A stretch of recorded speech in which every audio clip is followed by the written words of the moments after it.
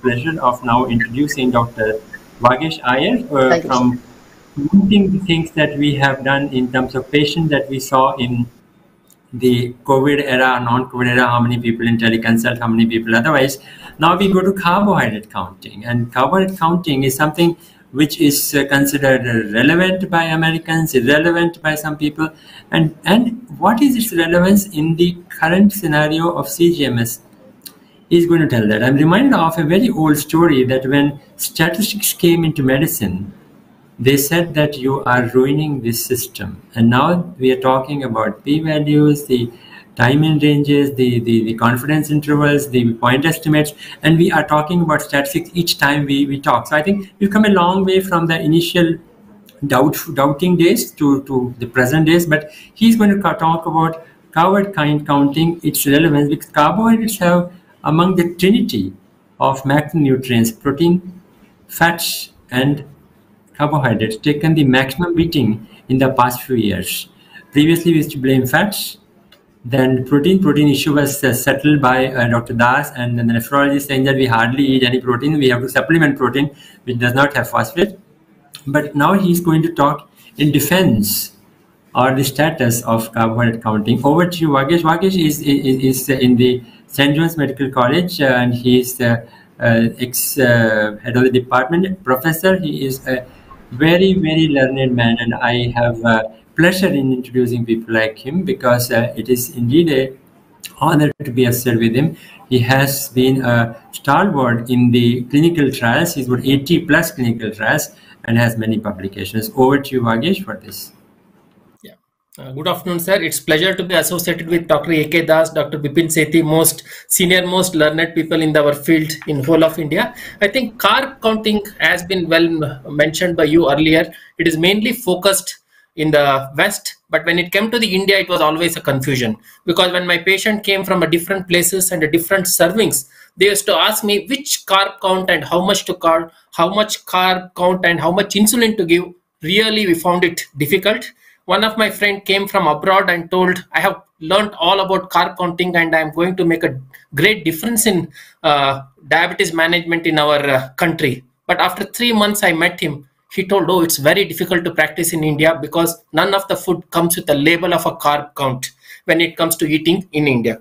But I think this ADA has gone through a very good session on carb counting. I think to start with, Becky Selick spoke on what is the importance of a carb counting. And there's definitely, especially in the type 1 patients, if you know the carb counting of the food you are taking, you can adjust your insulin level based on the pre-meal levels, and it will help to reduce the HbA1c. And also the most important thing when it comes to the carb counting is it will involve the patient in its management, which is very much true when it comes to the type 1 diabetes. But what has happened is carbs alone is not needed for the glycemic control. Even the proteins and the fats accommodate to the glycemic control, and we are concentrating on the glucose or carbs. This is the time where we have to move away from carb or a glucocentric to a protein and a lipocentric view. I think this has been very well highlighted by Becky Selick, and also there was a Kirsten Bell's talk on this carbohydrate setting favoring in protein, fat, fiber, glycemic index, and more to determine the tech bolus insulin dosing. That is, the effect of carb is most immediate following a food intake, but when it comes to the protein and the fat, they have an impact on the delayed in increase in the glucose level. In fact, there are evidence to say that about 4 to 5 hours postprandial, you continue to have a higher glucose level if somebody is taking a fat or a protein. That is the impact of a glycemic management of a protein and a fat when it comes to the diabetes impact. That's why including even a protein and a fat is the most important when you give a correction to the boluses in a patients with type 1 diabetes. In type 2 diabetes, the management is entirely different because they do have some amount of endogenous insulin secretion. With the protein, and with the protein especially, the amount of insulin released is little more than the glucose what we see in patients with type 2 diabetes. That's why this confusion doesn't come. In a type 1 diabetes where they are endogenous insulinopenic, there is no insulin secretion from their body. When they entirely depend on the exogenous insulin, carb counting, even including a protein and a fat, becomes important in the management of glucose. Not even these things, even among the carb, what is the high glycemic index, low glycemic index, amount of the fiber included in the diet makes lots of impact on the glycemic control. It has been very well found that this was in the Bell's paper presentation. It was found that high fiber and a low GI results in the lower glucose level and a lower glucose response in patients with type 2 diabetes.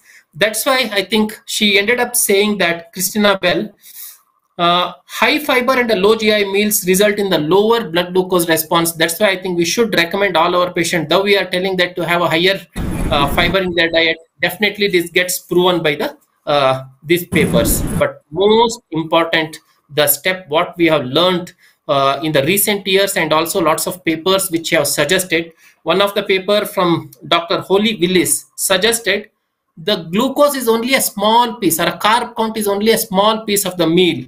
But with the CGM availability, we'll be knowing that every individual's meal response is different from what we just saying earlier.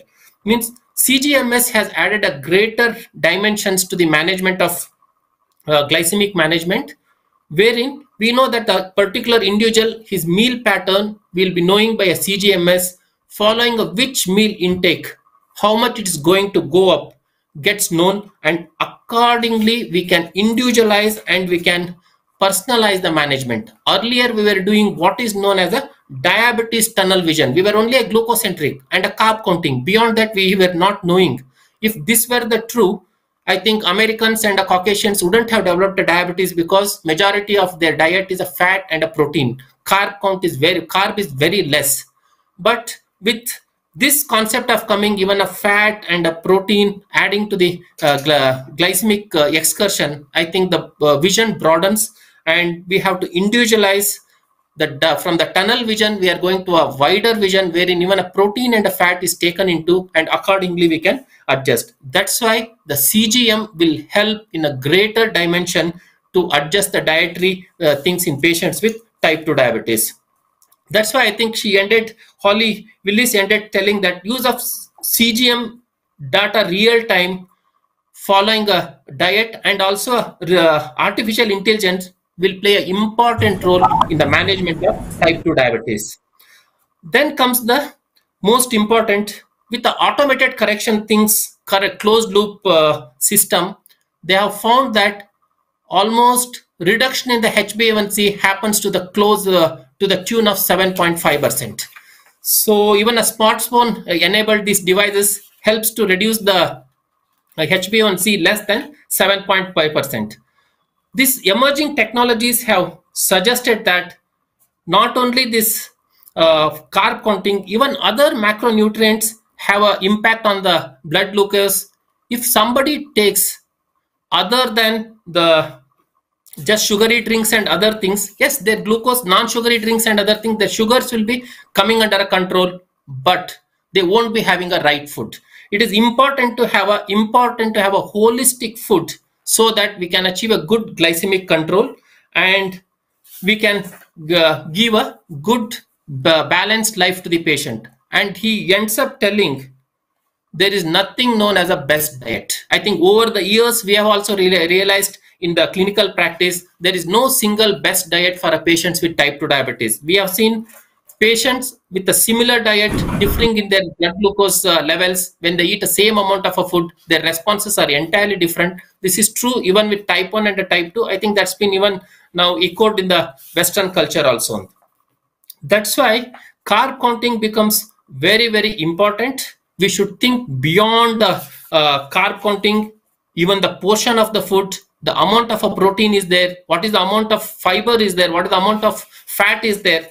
Overall, these things will help to reduce the HbA1c to the desired level of less than 7.5%. And also, it has been found that the size of the meal or a portion of the meal makes it lots of error. Even in the best clinical trials, they have told that 20% of the error in counting the carbs, 20% error. So this error becomes much more bigger if the size of the meal is on the higher side, and you will get a higher errors. So this is the one thing we need to consider, have a smaller and a frequent, the errors is minimized, even the fluctuations will be on the lesser side. So I think overall the most impact and the most important thing about all the papers which have come in this ADA 2021 is technological use of a CGMS, know the individual pattern of the glycemia in every patient. Carb is important, but we have to move away from the carb or a glucose centric to a protein, fat, even a low GI, and also a high fiber diet, which has got an influence in reducing glucose and also improving overall HbA1c of the patient. And one more thing, they have told that even a missing meal, corrections, all those things needs to be corrected with the CGMS so that we can reduce the HbA1c to a much more greater meaning, and we can prevent the long-term complications. Yeah, over to Dr. Bipin Sethi.